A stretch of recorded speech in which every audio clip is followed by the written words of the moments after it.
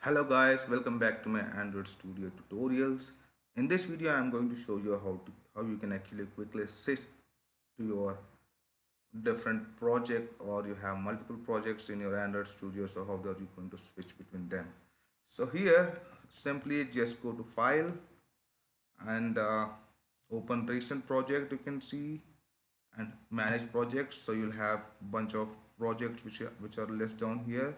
So you can see the simple test project which I have actually selected is already there. So I'm going to click on my another project, which is my login app. So here you can see one pop-up shows up. It says, do you want to replace the same window or open a new window? So this window will actually replace this the existing Android project which you are working, and new window will create a new separate window for this. So I'll click on the new window for now, so I can see both side by side, so that I have two windows here.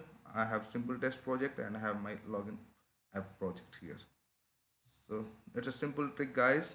Thanks for watching. For more interesting Android Studio tutorials and troubleshooting issues, thank you guys. Subscribe.